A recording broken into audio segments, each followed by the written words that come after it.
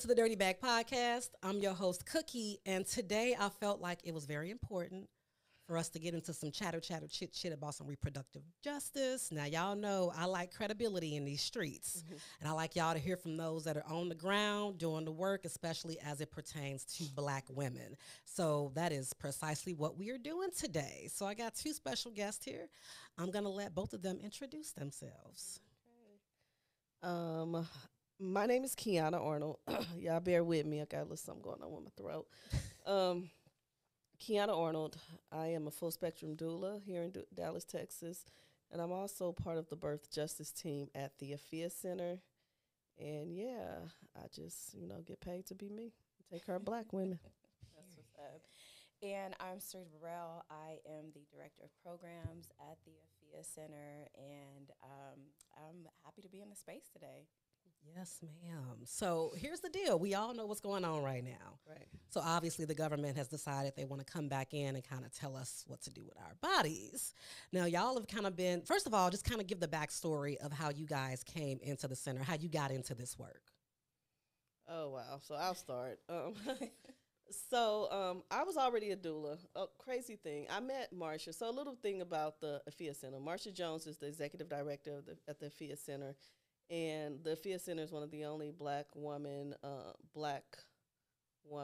founded and black woman led reproductive justice organizations. And so I was at a screening for a film about maternal mortality. Okay. And so after this screening, Marsha was to speak on a panel. This was some years ago. Marsha wasn't driving then. And so at the end of the screening, she was like, I don't feel like waiting on my daughter. She just was being herself at the end. I don't feel like waiting on my daughter. Can somebody give me a ride? And I didn't know. I was like, where you live? Like, ma'am, where you live? And she was like, ma'am. And she told me where she lived. I was like, I think I got to drive that way. I don't mind driving you. Right. And she just got in the car with me. And so I started telling her, I was like, I moved here from St. Louis, Missouri, and that I was a doula. At that time, I was still director of marketing for a hospice company. And so I still hadn't left healthcare completely. I just was kind of doing doula work on the side. And I was explaining to her how, I just hated working in corporate. And there weren't really any black women doing what I was doing. No, we all. And I wanted to be able to be a full-time doula. And at first, I didn't even know I could really get paid to be a doula. I did not know. What did you think you was doing? So let me tell you, even in St. Louis, I was like that person, that was the birth coach for all of my family. Okay. The first person I ever supported having a baby, believe it or not, I was 15. My cousin was 15. I was 15. She was having a baby, and I was the person with her. And I don't know, it just was natural that I took care of her. And I literally, in my grandfather's church, in our family, there is nobody, none of my sisters, none of my cousins, and most of our friends that can tell you in St. Louis that I wasn't there when they had their baby. Everybody, they would call, they'd be like, Qiana, I want you to make sure you come. I got cousins in New York. I took care of them having their babies. Anyway, so I knew it was something. And at Barnes Hospital in St. Louis, they had some type of pilot program for a minute that they had doulas coming around helping folks. So I knew that doulas were a real thing. I never saw a black doula before I came to Texas. Okay. And I didn't know, you could really earn a living doing it. So I'm riding with Marsha, telling her, I'm a doula. I took this training, and that my trainer, Nakia, she was encouraging me to try to leave corporate and get paid as a doula. And so I'm telling this woman that I don't know, I'm stranger. She a stranger about these ideas and plans. And she just started encouraging me. She was like, no, that's really a thing, and you really should do it. And she really, Marsha is good at, talking her shit. She make you believe in yourself. You be like, yeah, I really can. I really can. And so, and she said, you know what? I think I'm going to do it too. She did. She said, I think I'm going to do it too. Matter of fact, I'm going to probably be a midwife. And then she told me a little bit about the Afiya Center, and I just was like, okay, made it to her house, dropped her off, and I followed her on social media after that. And so periodically we would just message each other. She would message me because I also make herbal stuff, and so she would be like, okay, make me this, make me that. And I had your honey. I talked about it on the episode. The honey get you together. My And neck so- was heavy. Yeah, and so Marsha, it'll get you right now. She she she stayed. She actually kind of just stayed in relationship with me like that, and I just was like, whatever that is she do, I want to do it. Like I really like would say it. Like I would joke with her and be like, I'm gonna make my way over there to where you at, and she just be Right. like, okay, and I just knew I wanted to be over there. Like I really kind of manifested that. I kept talking about it, and then then I met at that time Deneen. She was there at the organization, and I took like a contract position on a project, Right. and then from there I just wouldn't go away. Well, I just wouldn't go away. I just was like, hey, I wouldn't have. I applied a lot of pressure to Marsha. She stuck on beside me now. Period. She found me a little space up in there. Right on. How about you?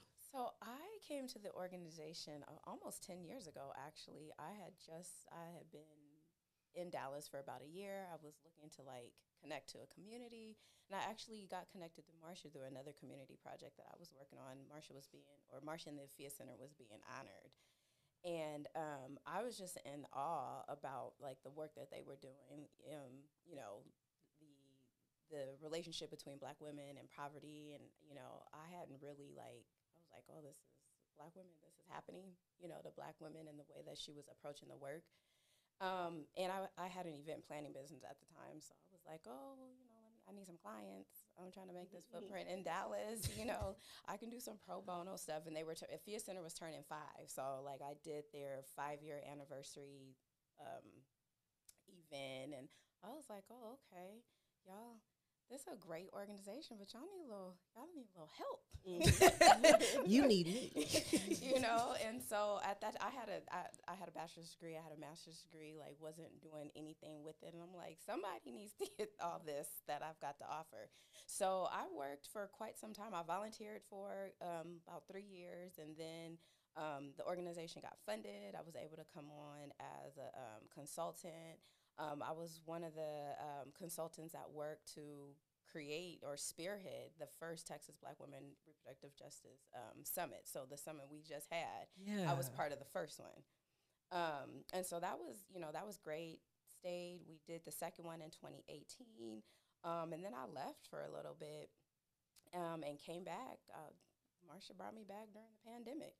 Nice. And I worked, I came in as a communications manager, and then just kind of as things shifted in the organization, and now I've landed the director of programs position. Period. Was able to walk away from corporate.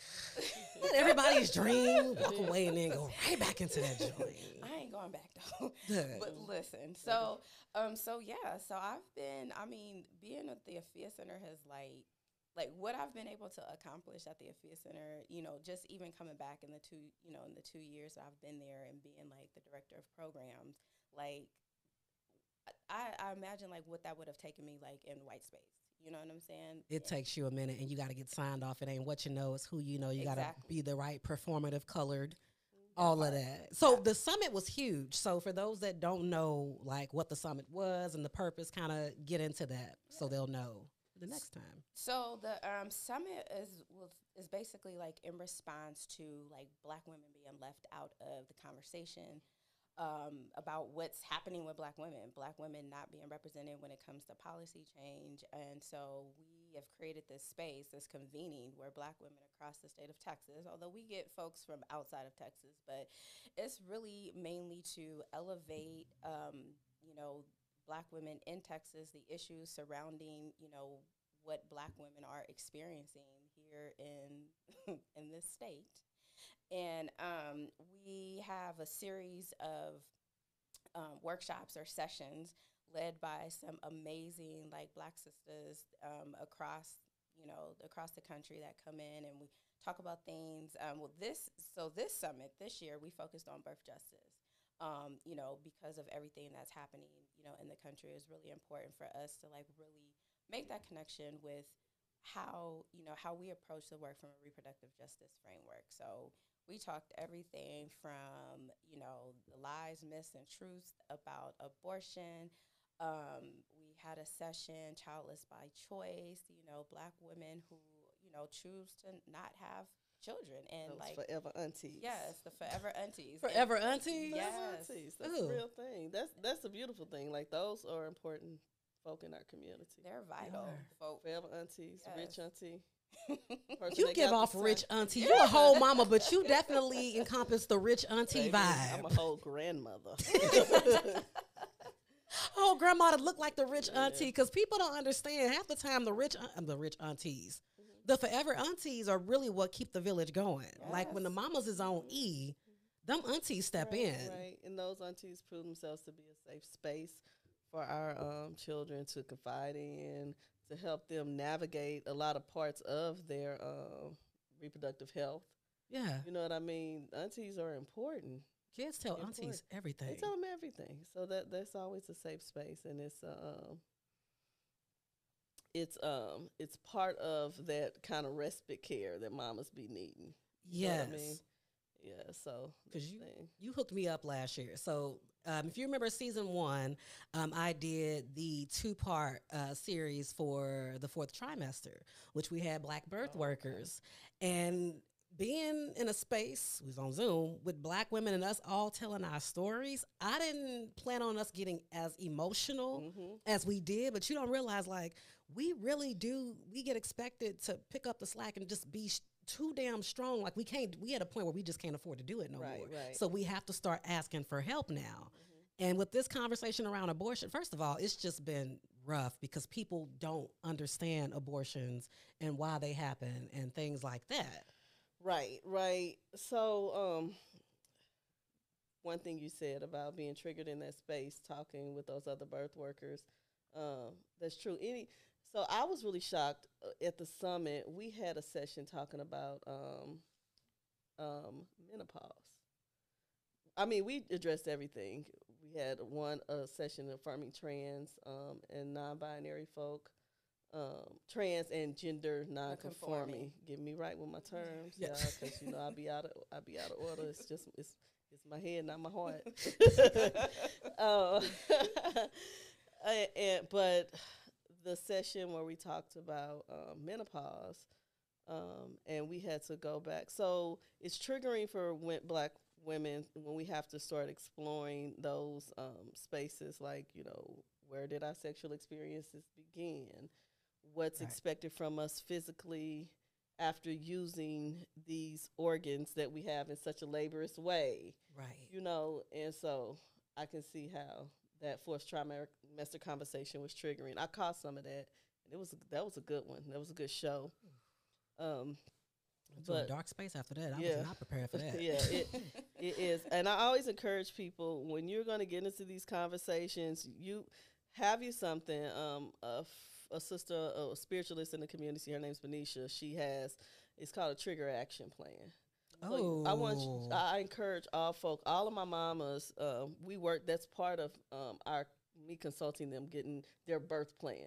So we have like a trigger action plan. So what is the plan for when this happens or that happens? Right. You know what I mean? Like if it's music, if it's essential oils, if it's that person that you call, if it's rest, if it's, feeling free, learning the language to speak your truth. Like, what does that look like? I encourage us to make sure we have a plan, because we're going to be triggered working in these spaces. We cannot be having these conversations, and we can't really be serious about doing this work and not feel it. And that's what I learned. I was like, okay, I had to say this for myself with this platform. If you going to address certain topics, don't you go into a topic and you ain't got the tools for the aftermath. Yeah. For that one, I needed tools my damn self. Everybody else in that call kind of knew what, but for me, I got off and I was like, it was 4 of us and now it's just me. And I don't know what to do with this. You had just had a baby, and I think that you may not have realized that you were still in like the throes of postpartum. I didn't know I was. Kind of like postpartum sadness. Like, I don't use the term postpartum depression loosely. Some folks be like, oh, I had postpartum depression. Right. Postpartum depression is a whole clinical diagnosis, right? Right. And so you can have a little bit of, postpartum mood swings. Postpartum is just that period. after you've had that baby. So Right. and so it's normal to have an influx of hormones and changes and some sadness and the blues. Yeah. You know, we're talking about something different if it transitions to real depression, Right. and then maybe after depression to postpartum psychosis or something like that. Those are Right. different things, and we kind of use that postpartum depression term loose, but that's a whole clinical diagnosis, and most of us are experiencing normal postpartum sadness or blues or Yeah. you know, those things that we're supposed to feel. And because we're conditioned to always want to feel good, we panic Right. about, I gotta feel better, I gotta feel better, I gotta get better, sometimes you just need to sit and feel. Right. Like, feel what you're feeling. Like, sometimes it's okay to be even and coast. It ain't always gotta be, you know, like this whole self-care and be positive movement. This should be like blowing me sometimes because it'd be like, you know, self-care, I gotta do this because I gotta be feeling good, I gotta vibrate high. Shit, girl, sometimes Low just stay vibration. alive today. Just sat down. Just sit down and breathe for these 24 hours, make it to tomorrow. Just stay in the bed. I'm gonna ask, how do y'all feel about folks using that term? Because right now everybody wants to be a healer. Yeah. And do events like we're gonna do self-care and we're gonna heal. How do We're y'all gonna feel about heal. that? Yeah. You know, well, for myself, it's so funny because, like, a lot of time when I'm in, like, these movement spaces, because we talk about that a lot, and I'm in a fellowship, a racial justice fellowship, and they talk about, like, self-care, and one of the questions, like, early on is, like, what do you do for self-care? And I was like, that's a good question. Like, I don't even know, like, what that looks like. And so, like, when you hear it a lot, I'll be like, okay. You know, like, for me, like, sometimes I just coast over it. I'm like, okay, like, this is just too much. But I think we're such a trendy, like, I was gonna say. we're such Yeah. a trendy, like, society, you know, like, self-care, you know, like, Brunch. that part. Yeah. I gained weight. That was my Sometimes self-care is just what you said, coasting over it, not giving it any more momentum, not just being like, you know Okay. what, I can't do that. You That's know, yeah. that's taking care of yourself versus continuing to go uphill, Yeah. continue to fight with it. Or forcing And yourself to be yeah. like, oh, I gotta, you know, I gotta get up, I gotta do this, you know, like so after the summit, we had 2 days off, and so I'm typically like up. I was like, my partner was like, oh, I was like, yeah, we off today. I stayed in the bed to at least, I don't know, 1 o'clock. That's so, I don't know why. That's so that's lit. I'm sorry if I can stay in bed till 1 o'clock. It's a huge deal to me. Maybe I'll be on the go too much, but I like that. Yeah. That's self-care, though, when you if that's what allows you to heal. So that's taking care of yourself. But Yeah. while we're talking about self-care, I know we have to talk about abortion. When we talk about abortion, before we get to the Roe V stuff, you know, we talk about self-care, then we talk about, like, real radical acts of self-care. And I always talk to Black women about abortion being a radical act of self-care. Because when Black women, when we have to get abortions, we see the other folk at the marches and my body, my choice, and bands off my body. It's not really about choice. Yeah. For us, you know, first of all, we can't afford to have any rights taken from us because we barely got any now. Ooh. And you know, and keep in mind that most of the time when Black women are getting abortion, it has nothing to do just with choice. It's usually those are life impacting decisions. It's usually about life, saving their lives, saving their Right. family, saving their job. When we almost every Black woman you run into, when we look at their choice to get an abortion, we can trace it back to other issues in the community, in the environment, you know, in their environment. And that's what led them to the point of needing an abortion. Yeah. At the Afiya Center, we also power the CIS Fund. That's our abortion support fund. And so we help folk gain access. We give them practical support to accessing abortions. Because first of all, abortions are still legal. They are still legal even in the state of Texas. Okay, so explain that for people that don't understand what's happening right now. We know that the SB 8, the Senate Bill 8 law, has definitely placed some real strict bans on abortion in the state of Texas. It's the fetal heartbeat law. And so basically what that law says is that if there's any fetal cardiac activity that you cannot have an abortion, and if you're past 6 weeks. I always say that and because people think that, well, it's 6 weeks. But no, if you 4 weeks and they say they saw some fetal activity, you're not getting an abortion in the state of Texas. So what we do know is most black women, we don't know we're pregnant at 4 and 6 weeks. Our body just don't allow us to sit still and work like that. I may miss a period or have an irregular period and like, damn, I can equate that to the fact that my life is stressful. I move around a lot, Right. all that stuff. And Yeah. then by the time I'm like, hey, this period really ain't came right, I'm 8 to 12 weeks. Yeah. So now it's illegal for me to have an abortion here. And so abortions are still legal. In Texas, the SBA law just has placed restrictions on us accessing abortions. Yeah. But like I said, our abortion support fund offers practical support. And so if that looks like, just needing help with transportation to get your health care, because abortion is health care. Right. If that looks like, so the needs that black folk have is different. It ain't just that I needed some help for an abortion. It's that you need child care. Right. You need Right.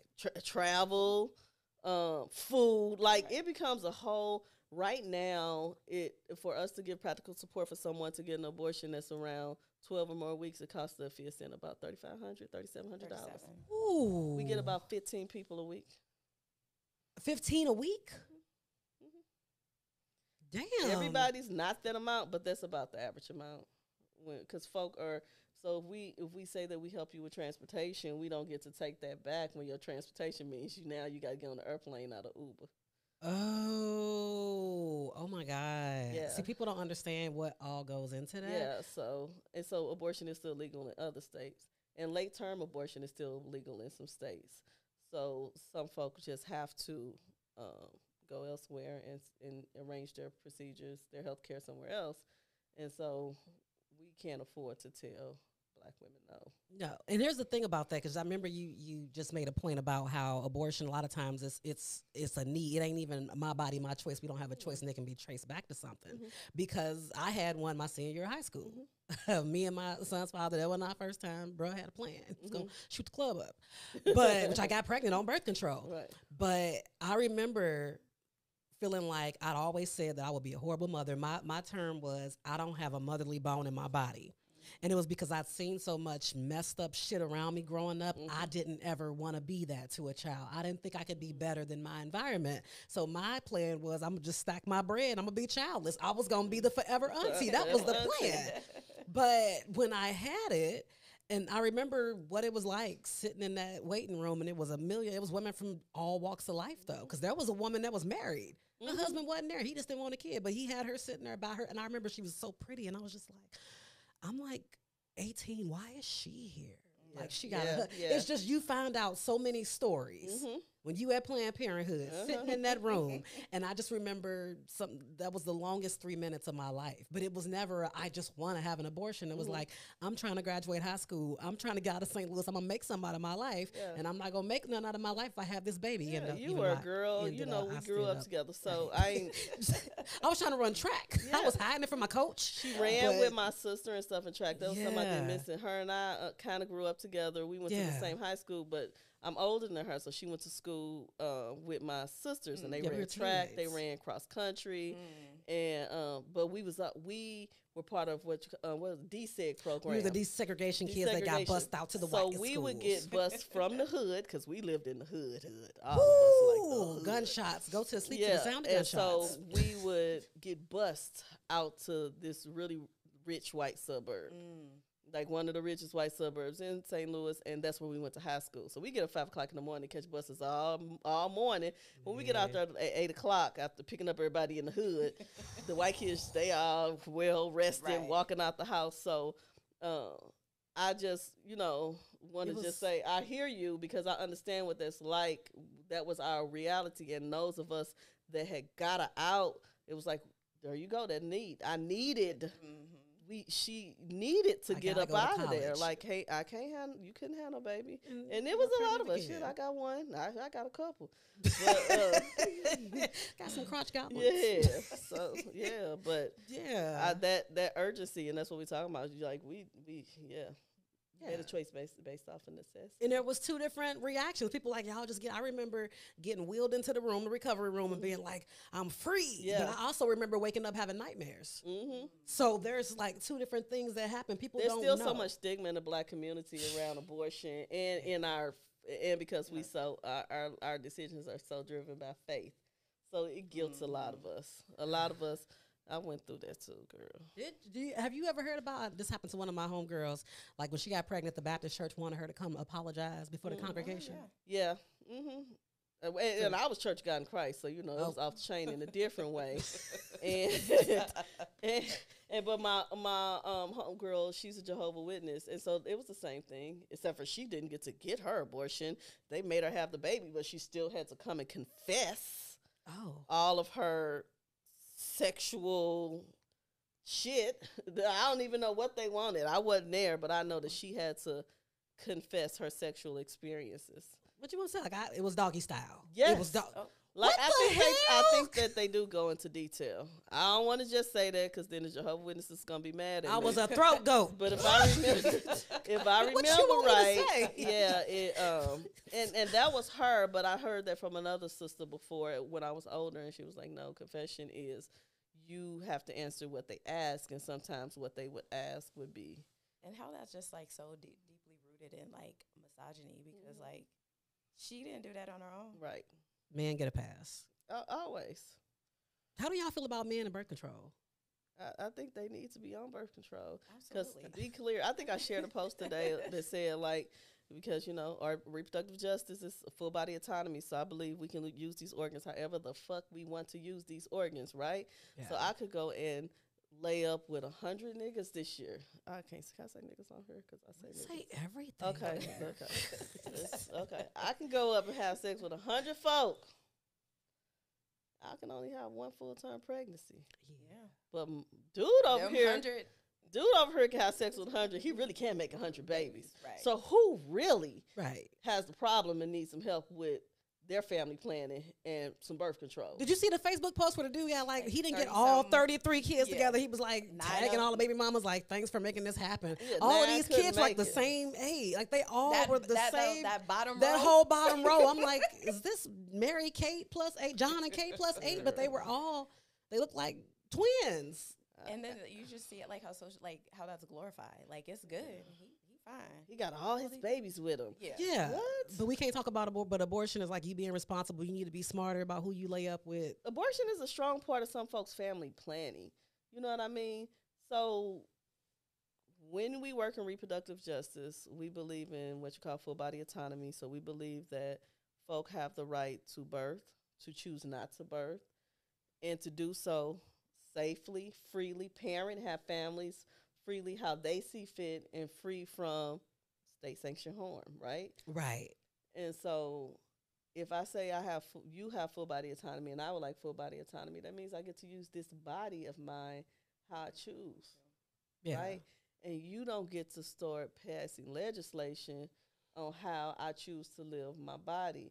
And you are doing me harm if your laws are keeping me from accessing safe health care. Right. You know what I mean? Because this is the thing. If you don't believe in abortion, just don't get one. Facts. Yeah. Don't get one and don't pay for one.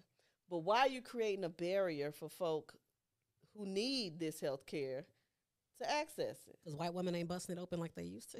They need these little workers. Baby, let me tell they you need something. laborers. Let me tell you something. This SB 8 law and Roe versus Wade is not going to affect anything but women of color, black and brown women. Because let me tell you something about rich white men. When their daughters still get pregnant, when they get their housekeepers pregnant, they going to still send them. Yes, Arnold Schwarzenegger, I'm still talking about you. They're going to have a whole family within your family. Got your baby mama cleaning up your damn house. Wait, what? You know Arnold Schwarzenegger has a whole child by his housekeeper? No. Baby, this child is grown now. What? Yes, his long-term time, like, main housekeeper. Did you know that, Sarita? I did know that. Yeah, he had a son with her. Boy looked just like him. What year was this? It's been a minute. This boy grown And now. she's still the housekeeper. When did she stop being the housekeeper? But she was his baby mama for a long time. Like, they were raising their child, and she was still taking care of him in Maria's house. Damn, what in the sister wife? No, Maria left him once it came public. So she was cool as long as they shut the fuck up about it. I don't know. I can't. Well, not cool, but I can't really say that she completely knew. I can't really say it. I'm gonna tell you why. If he had a twin, because I tried to. The baby wasn't around. It's like the housekeeper. Because I have a lived experience within my family where it's like a kid and somebody who was, in power, and they didn't know. What? You can't just breeze over that. I know, but wait. I'm like, did you just catch that's the thing? Part of this story, part of stories, I can't. You know what I mean? I be having to be cognizant of. Okay, is this all my story to tell? Yeah, there's a baby in power in the family. Yeah, this wig crunchy as hell, y'all gotta. It's cute though. I almost put on a wig today. I love headband wigs. They protect your edges. I almost put on a wig today because I cut my locks at the beginning of the year. You did. And then, so I got this little afro, and my kids said I look like Florida Evans off Good Time. It'd be your own. She tried to breeze over this story though, and I didn't like it. Wait. Yeah. So what I'm saying, how I know that is possible, because I have had a lived experience of. People really can't have those experiences, still be sharing space, and like it's really a secret for a long ass time, but eventually it all comes out. But like a Tyler Perry movie. Yeah, like a real life Tyler Perry movie, like for real. So either we're gonna keep abortions legal, or we're gonna have all these random kids that belong to kids in the family. Y'all got to keep the secret up. Right. But you were saying that rich white men still gonna figure it out. So they're still gonna figure it out. So they're still gonna have access. So brown and black women gonna have to come to places like the Afiya Center to get practical support and figure it out. But they're going to still fly their daughters where they need to be. And matter of fact, they ain't going to have to, because their physician friends are going to give them abortions. They're still going to be able to get abortions. They're going to have access to the pills. They're going to have access to the surgical abortions. They're going to still be able to get abortions. Meanwhile, anything that's criminal or any kind of civil or lawsuits or penalties, they're going to do this. They're going to do that. We already saw it. They're going to do it to brown and black women first. It's a sister, Athena's sister. I don't know. Somewhere in Texas. Yeah, closer to the border. She said she had a miscarriage. She went to the emergency room and they said she got accused of murder. They put her in jail for murder. Like, the word was murder. What? Yeah. Said she killed her baby. She said she had a miscarriage. And the whole thing about y'all bringing up like how it's really just going to impact women of color. Going back real quick, when I was in high school, at the time that I had an abortion, I learned that I didn't know what back then they was just calling it the morning after pill. Mm-hmm. But I found out quite a few of my teammates, white girls, they were like, one of them one day was like, yes, I had to get a morning after pill because we did this, that, and the third last night. And I said, what's that? So I'm up here just feeling the way I feel having been pregnant, had an abortion, realizing my teammates up here popping morning after pills like Skittles, and I knew nothing about this. And I never heard any of my friends mention anything about this because like some of us didn't know what the hell it was. So they had access like back then to things that we didn't know about. We're from Missouri, and do you know, like, what was it, 3 weeks ago, Missouri just made the Plan B illegal. So this is what's fucked up, y'all. We're basically going to overturn Roe versus Wade. Roe versus Wade was never really a law based off of the right to have an abortion. It's more so a law about privacy. Mm-hmm. It's more so, what is it, an act or something? What did you call it? Something about privacy. It has something to do with the 14th Amendment. Yeah. So you're looking at Roe v. Wade, and you're looking at, I think it's Planned Parenthood versus Casey. Which is the right to privacy, which is the 14th Amendment. So basically what those do, so it gives you a right to, so with that's what has given women a right not to just get abortions, but to get their tubes tied without their husband's consent. See, a lot of folks ain't realizing that when Roe versus Wade and Casey is overturned, that it's a lot of shit gonna turn too. like you heard the stories about needing permission or being a certain age to get your tubes tied. Right. It's gonna be back. It's gonna change some of the parameters around your privacy laws dealing with all of your reproductive health, like big time. It's to the point where we're not even completely clear. We just know it's gonna change. Folk gonna be able to access those things in a different way. But yeah, Missouri, Plan B. So Plan B is now legal. So be clear that they're overturning Roe, Wade, Casey, and so abortion is going to be illegal on a federal level. They've already defunded places like Planned Parenthood, who would. So right now we have folk who get abortions, but it's not like you can go get your free IUD, your free birth control anymore to prevent pregnancies because the federal government has already defunded the way Medicaid would help pay for that. So Planned Parenthood people don't realize that ain't giving birth control no more. So you can't get birth control. You can't get an abortion. Now the morning after pill is illegal. Basically, y'all telling folks they got to swallow these babies. Right. All of them. You better get on your You knees. said All of them. Don't let nothing fall. This is really fucked up. But I'm saying, so like, what the fuck is really going on? And then ain't no formula for the babies that's here. Right. Girl, That's what I was saying. I'm like, Then we gotta have you gonna make folk that don't want to parent, and ain't even no food to feed them. And we live in a society that's making breastfeeding unpopular, making women feel like they have to overwork. So sometimes it's not even health. They can't even breastfeed in a healthy way. no. And yeah, so I'm trying to figure out what is the fucking plan. Well, What is really going on? Ain't no plan. Ain't no. At the end of the There's day, no plan. At the end of the day, all this is rooted in like white supremacy and the ideal that white people are now transitioning to the minority, Right. and that these are ways and mechanisms in which they are, they feel like they will be able to stay in control.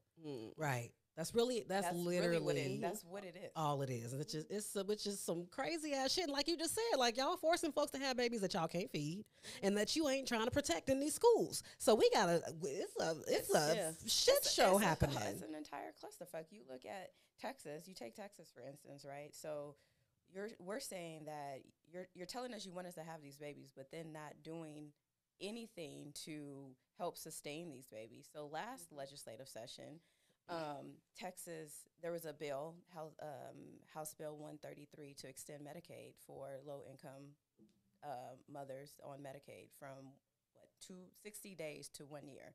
So Texas's own maternal mortality morbidity committee, like that was their recommendation, but lawmakers said, no, not so much. We're just gonna give you 6 months instead of the year. So Marcia, she has a very, I love this analogy she gives. She's like, that's just like me drowning and I'm out 500 yards, right? And you send me a lifeguard or a life ring for 250 yards. What am I doing? I'm gonna still die. I'm gonna still drown. Right. Die. You threw not me enough. a lifeline that didn't do shit for me. Did y'all see Ted Cruz get confronted last night? Fuck Ted Cruz. About the goofiest shit. A British reporter like cornered his ass the other day, and he couldn't say nothing. I said, "This is some." Oh my God! And the ironic thing with like lawmakers, you got all these white girls out here wearing these pussy hats and shit, but then when it's time to go to the polls, they won't do it. They won't. They vote in. They vote for the same bullshit. It's performative. Fucking people. That's why I don't be trusting y'all now. Y'all be like, hey, you little woke white girls, you swear I don't fuck with none of y'all. My number has significantly decreased. I probably got like 3, and that's just because I know they'll get out there and act a fool, but they'll practice what they preach. They'll take something. They'll let it cost them something.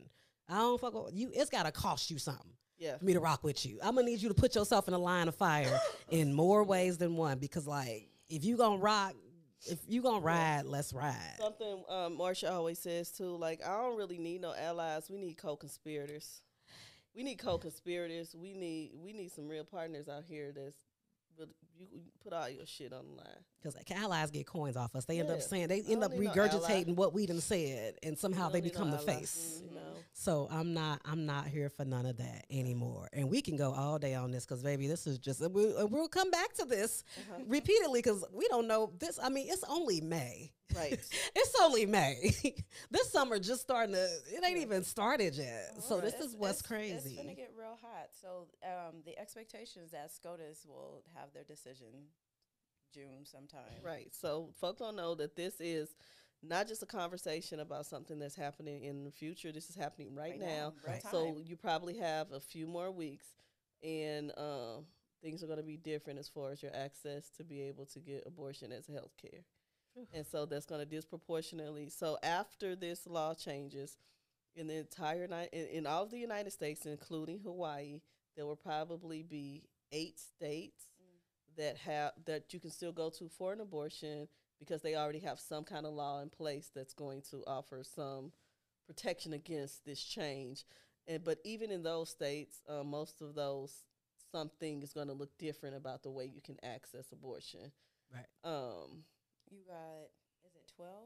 So 12 or so states, I think, that already have laws. They're called trigger laws. Trigger ban. So 13 trigger laws. So there are some laws some states, as soon as Roe V is overturned. It's like a 30-day window, maybe. Some are like immediate. If we see what happened yesterday in Oklahoma just went ahead and just jumped. They was like, fuck, we know it's finna happen. Oklahoma like, fuck, ain't no point in us waiting. Ain't nobody else getting no abortion up in here. We ain't waiting on nobody. So they just went ahead and pulled the trigger now. So, yeah, basically abortions are illegal in Oklahoma. That impacts Texas significantly. Those states, they're still, where you can still get an abortion, really made a difference in the lives of Black women. We have to keep in mind that most of these states with the strictest abortion laws are southern states. And why that's important to Black folk is because most of the Black population in the United States lives in the South. Right. So and so that's why I'd be like, they were like, y'all just making it about Black. Yeah, because it's first of all, everything about Black to me. But it's going to disproportionately affect Black people, because most of the Black people live in the states that have the strictest abortion laws, that have voter suppression laws. And voter suppression laws. Yeah, so it means something for Black folk for this stuff to change. And it's not just about folk having babies. So us being a reproductive justice organization, I know we're talking about abortions right now because of Roe V.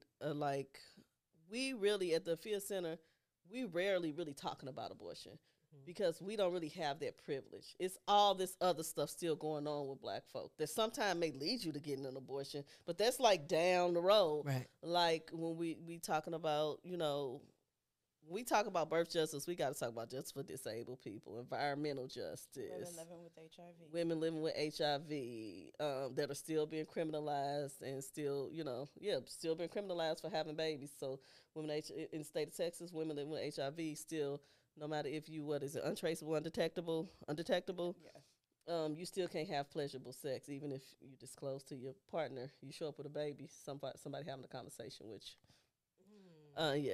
So the fact that many folk are living in food deserts, then we talking about the maternal mortality rate being just disproportionately high in this state. In the country, it's ridiculous, but in this state, one of the wealthiest states, our numbers are just astronomical, and that's not just exclusive to poor women or women who poor Black women. It's across the board for Black women. It has nothing to do with your social or economic status. It has to do with the fact how your Blackness is seen. Right. Period. Because it's the educated, middle class, upper middle class Black women we losing having babies. So right. It has nothing to do with anything but the fact that system that was not set up for Black folk to function in, to thrive in, is the system that's taking care of us. And so when it sees our Blackness, it's harmful to us. There's that. Well, there's so much around this topic. It's just y'all got to get educated. First of all, tell them how to find you. Tell everybody how to find you. You can find us at www.theafiyacenter.org. We actually just launched a campaign, All Hands on Deck. And so we are looking for folks to be all hands on deck with us to and volunteer, to donate your talents, your time. We are always looking for folks to be in the fold with us. When we have a legislative session coming up, next year, we're prepping for that. We're going to need to be down in Austin. Don't think that it's stopping with SB8. I recently heard these different laws, trying to make it illegal to go out of the state and get an abortion. This is just because Roe is overturned. That's not the end of it. So we need folks in the fold with us. Amen. Right. So that's it. She said it. We need folks. We need folks to come and get in the fold with us. If you want to support the Afiya Center, if you can't physically be in the fold with us, the main way you can support us is by donating. Yes. At theafiyacenter.org. Same website.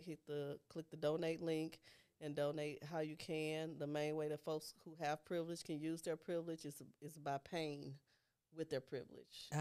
You didn't earn that privilege, so you need to pay for that privilege. So I suggest that folk who want to support us, who have privilege, use it and use a lot of it. The money that jingles. What is it? The money that jingles, but we like the money that folds. Yeah. We like the money that folds. That's what we're trying to do. We like the money that you need a wire transfer for. Period. Let's get it cracking with them wire fucking that's the kind of money we transfers. Like. But, the Afiya Center, we on the ground doing the work in the community for Black folk at our summit last week, and I know we're wrapping up.